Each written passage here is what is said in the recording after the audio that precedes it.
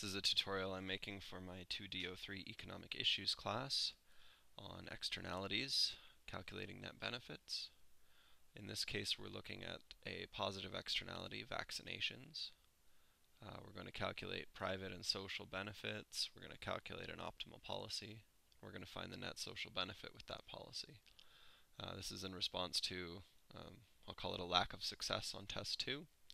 So if you're working through this example and you want to pause the video to see how you do, and then pick up with me at the end, so the last maybe 10 seconds of the video I'll have the answers posted.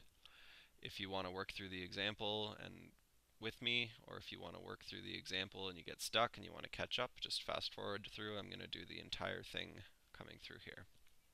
So an externality happens whenever a social or private or social costs and private benefits are different from social benefits and private costs. So if the private cost differs from the social cost, or if the private benefit differs from the social benefit, or some combination, then you've got yourself an externality depending on the direction. So if the social benefit exceeds the private benefit, you've got a positive externality.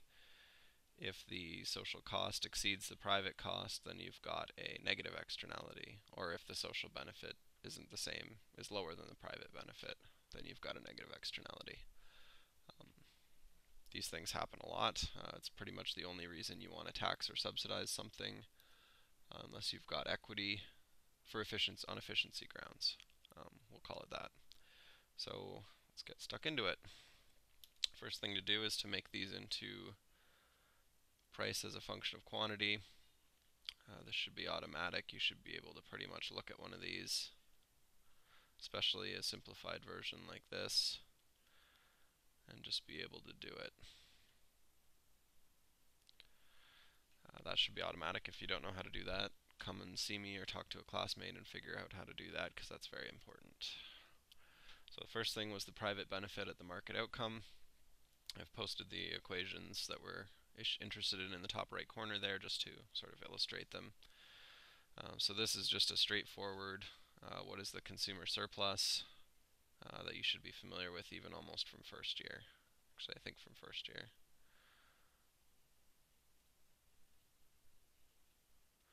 And now we need the market quantity, which you should be able to do fairly straightforward. And there's your private benefit at the market outcome. That should be fairly automatic. That should be straightforward. There should be no problems with that. Okay, moving on to the social benefit at the private outcome. Okay, here's where a lot of you got stuck. We're considering the area underneath the social demand curve, but above the price, up to the market quantity. So while we know that the social optimum is going to be here, we're looking for the social benefit at the market outcome, which is not going to be the same. It's going to be restricted within the domain of 0 to 220 units of vaccination, because the extra, well, eventually 50 that we're going to want to pay for are not bought by the private consumer without some form of subsidy. So this is the social benefit at market outcome. And you can see I've subdivided the area of the benefit into triangle B and rectangle A. So we're going to calculate those two amounts, and we're going to get a total benefit out of them.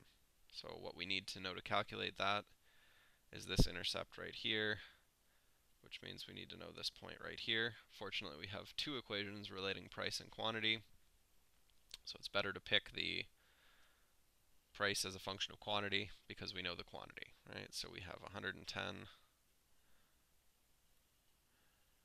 minus, and we're going to use our market quantity. Alright, and that price is going to be 36 2/3. Okay, so that's the point that we're looking at here. It's 220, 36 2/3.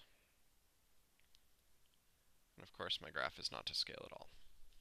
So then it becomes a simple matter of calculating the area of rectangle A.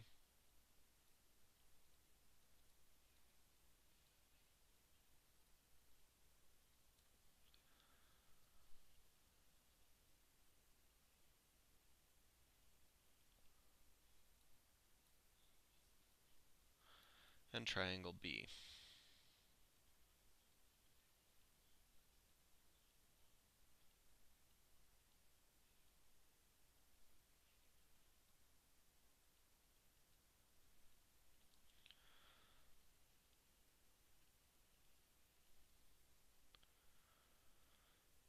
And then adding the two together.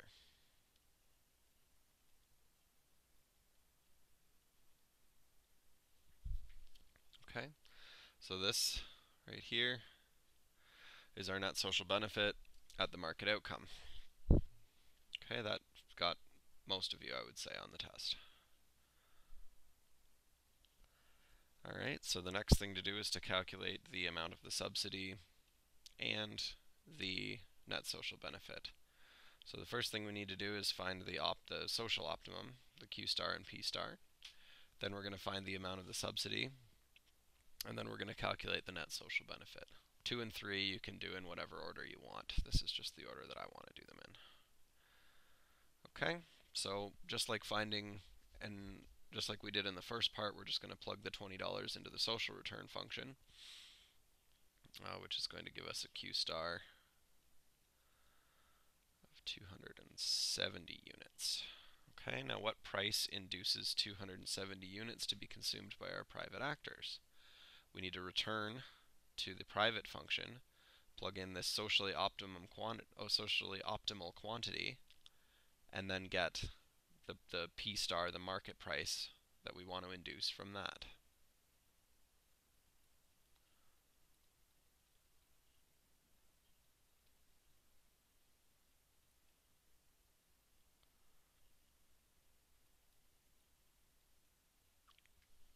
Okay, that is the price that we want the private actors to face in order for them to buy 270 units, which we've come up with as the socially optimal quantity.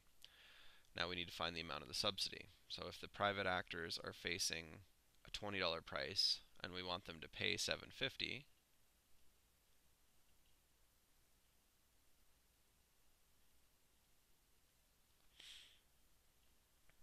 this is just the ordinary private cost minus the price we want them to pay. So the subsidy amount is $12.50. Last thing to do is to calculate the net social benefit. So we can do that by using the price of $7.50 and then put the tax back in as something that they would have to pay and then be reimbursed. We're not going to bother with that. It's easier to think of it that way if you've got an upward sloping supply function. In this case, we don't. So we're going to think of just doing the net social benefit the same way we did the net private benefit.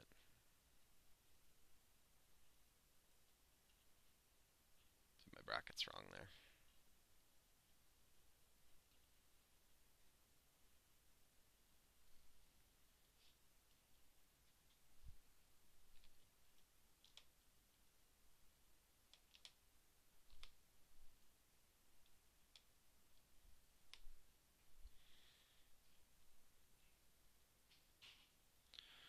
Okay, and that's our net social benefit right there.